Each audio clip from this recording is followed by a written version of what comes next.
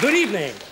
Tonight, ladies and gentlemen, is the final contest between the boys and the girls to see whether the 3 boys or the 3 girls win the all-expenses-paid holiday in Mallorca. Now, have you all got your fingers ready?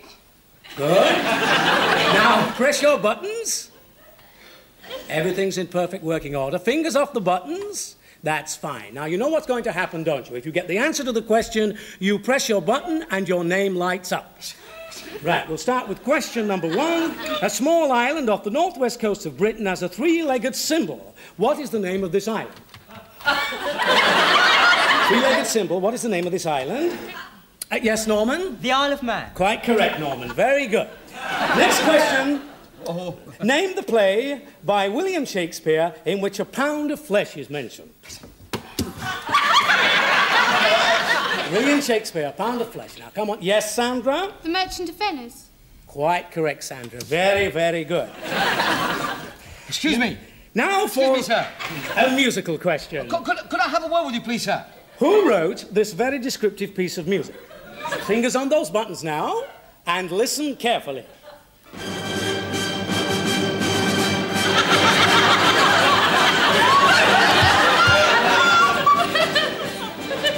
Yes, Simon? Gustav Holst. Quite correct, Simon. Very, very well done, Simon. Very good, Simon. I'm sorry to be a nuisance, sir. Next question.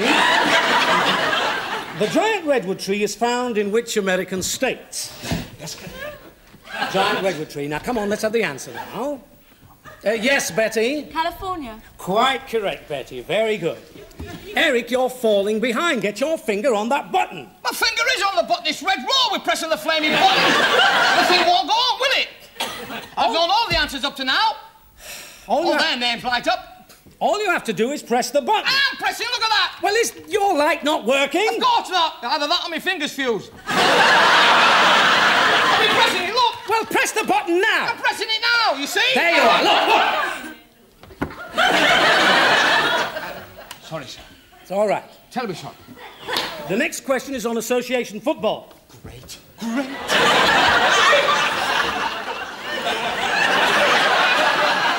Name the player who has represented England more times than any other player in the history of international football. Now, come on now, let's have the answer to this. You should know this. Time's running out. Hang on a minute. Just a minute. You've got just 3 seconds. You've got 3 seconds. Now, come on. Time's up. I know. It's gone again. The answer's Bobby Charlton. I knew that. I know it was him. Well, you should have pressed the button. Bobby Charlton. Now what's pressing? My flaming light doesn't work. Can we continue? Shut up. Can we continue? Listen to this question very carefully. 2 famous men... Lol and Hardy. That's got nothing to do with the question! Lol and Hardy. I stand no chance, do I? Give me a proper button, that's all. Shut up! Steady now. Now we come to the do or die. I'm not bothered. Remember, the prize is a holiday in Mallorca. Now, if you give the correct answer, you get double points. Wrong answer, you're out of the contest. Now, listen. Fingers on the buttons now. Who wrote Gone with the Wind?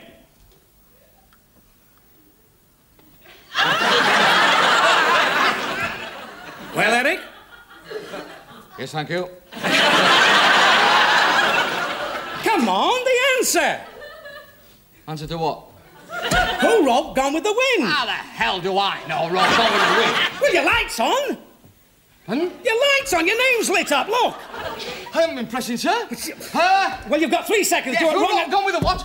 The Wind. Yes, who wrote it? Yes. Who wrote it? Come on, you're stalling for time. Lol and Hardy. No, they didn't. Well, they should have done. Oh, yeah. Yes, Jean. Margaret Mitchell. Quite correct, Jean. You are out of the contest. I'm not. Yes, you are. I'm not. You're out of the contest, and the girls win the contest of the holiday in Mallorca. Good.